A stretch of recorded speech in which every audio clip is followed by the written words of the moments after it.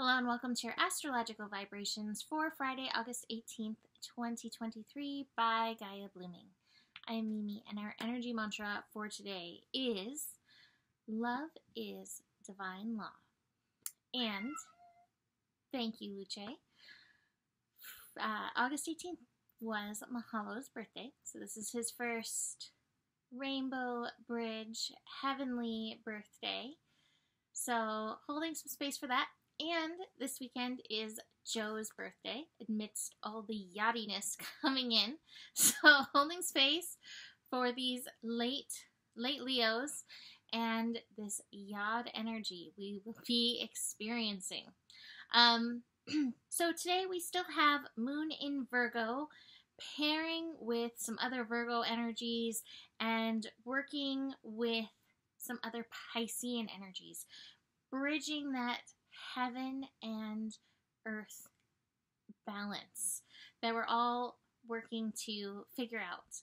And yesterday's scope of making sure you're aligned in divine law, spiritual law, feels so potent as I'm like kind of looking ahead at some of our astro energies coming in sooner and later, like down the line a little bit.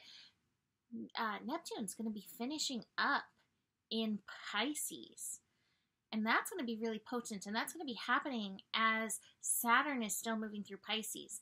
And so this is like understanding the spiritual realm in our physical world is so important. And so the Virgo energy is pulling that in, but also the yachtiness coming in is pulling in that balance, pulling in that understanding.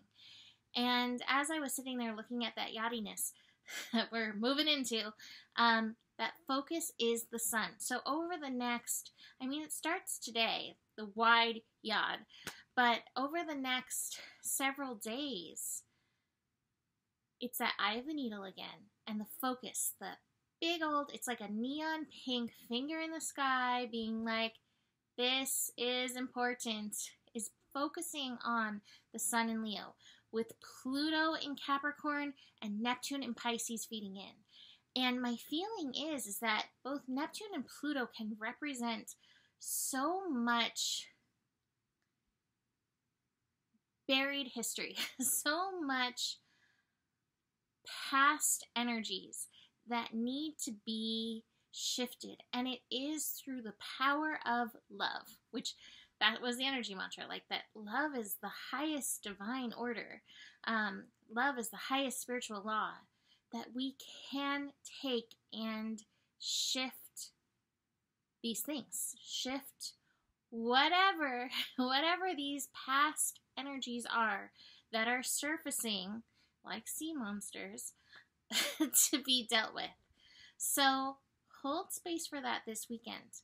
Now, it's also interesting because Lilith vamoosed over to Virgo and is holding down that presence vibration, that be here now vibration. So it's like, even though these ancient sea monsters are surfacing in the astro energy, it's not a call to go back there. It's a call to hold your presence of love in the now to help move and shift these energies.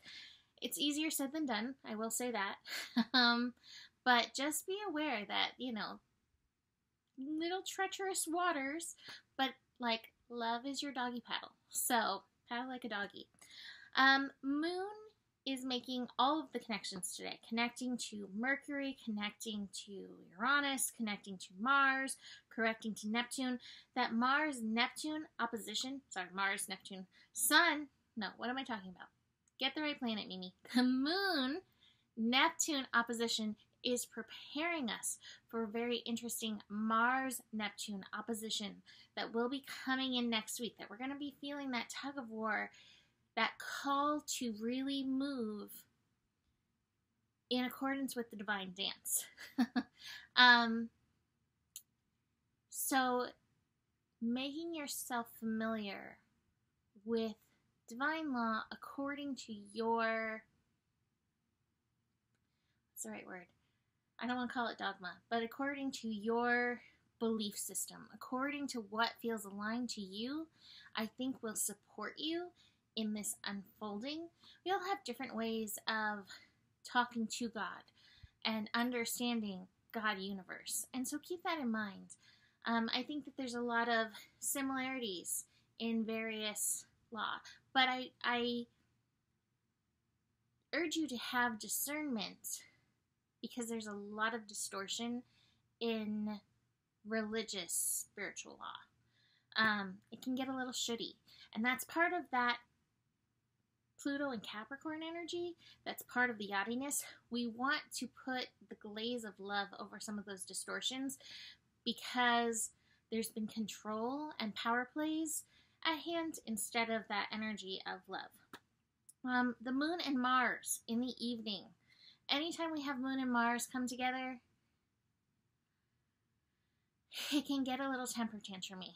Virgo is a lot more pragmatic than, the usual temper tantrums, but you may find yourself getting really frustrated if things aren't right according to the way you think that things should be. And this is where surrender to the divine law and bringing in some playfulness. I know I have that in my cards. In fact, top of the cards. Bringing in some playfulness will help. And I will remind you of that through this weekend.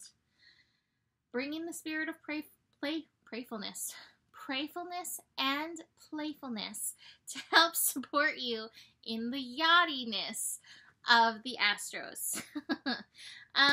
Anything else worth mentioning? Daydream. Take some time. Oh, I'm hearing the daydream song. Take some time to daydream this weekend, especially before bed. What do you love? What would you love to see? What are you loving to call in? Because that's some powerful energy right now. Oh yeah, some powerful energy. Here we have the Magician card, existence card in this deck. Your playfulness is magic to your intentions. We've also got some strong mental energies. We got the 3 and the 4 of Swords.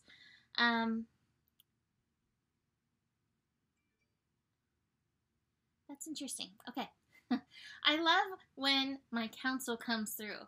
So what I was hearing is like, here's where you're icing God out, where you're not feeling connected to the universe when you're in this space where, this could be a daydream card, to be fair. The postponement's like looking towards it, but this energy space is like, I don't get it. Things never work. It can be a little Eeyore.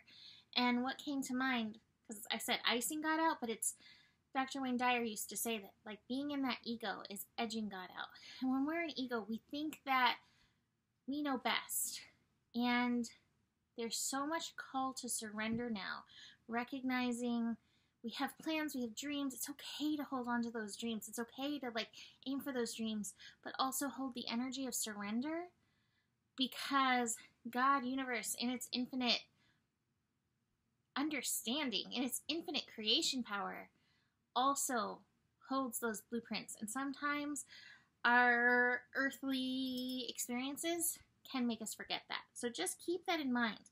And getting into playfulness is a really good way of surrendering to that magic. The final card I have is the sharing card. More music coming through. Shine by Collective Soul. Heaven, let your light shine down, but let the heaven in you shine forth. You may be called to hold that space, hold that love in the yachtiness unfolding. So, please hold space for Joe's birthday weekend. Last year, he had his surgery from his car accident the day before his birthday. The year before that, his dad had died, and he was at his dad's funeral the day before his birthday. So, we're holding space for beautiful celebration this year for him. And for me, because here he is. So, that is it for today. You can book a reading with me. Email me, mimiclark@gmail.com. Besides that, the better it gets, the better it gets. There's more than enough love in the world for you. You have the power, and remember who you are. Namaste.